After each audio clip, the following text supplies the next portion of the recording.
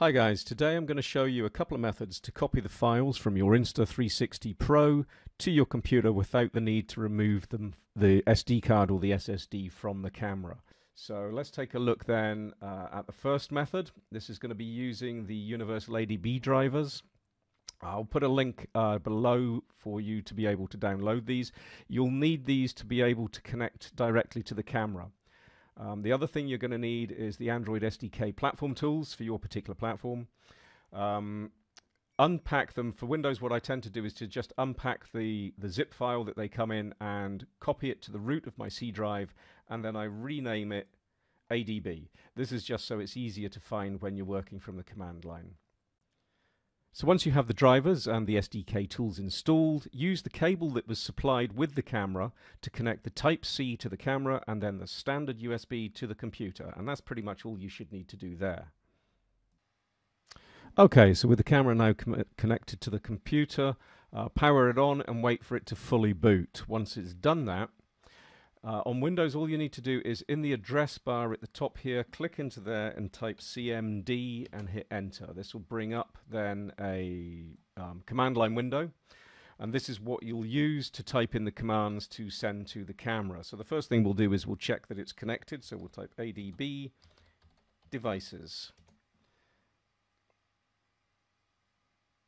And we can see that it's returned this long string here followed by device. That means that the camera is successfully connected. So we now need to figure out where the pictures are and videos that we want to pull using the ADB. The easiest way to do this is to run the camera control software. You'll need to be connected obviously via either the Wi-Fi or via the LAN. Mine's currently connected via the LAN, so I'm going to connect to it. The SD card is connected here. Now all you need to do is to click onto that, and then when it lists all the different files that are on the camera, right click on one of them and do open in browser.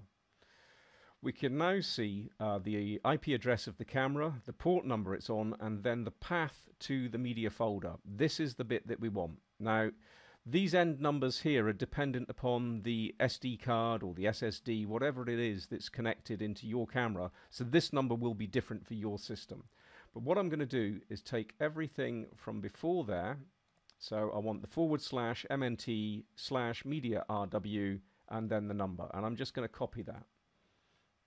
With that done, we can now put these to the side, close that one, and then all I need to do is to go into our command line and type ADB, pull, and then right click to paste that string that we just copied in. And we hit enter. And it's now pulling all of those files into our ADB folder. So if we take a look in there, we can see it's now created the 3030-3533, which is the number that we got from the control software. And if we open that up, we can see that it's now starting to pull all the different folders in.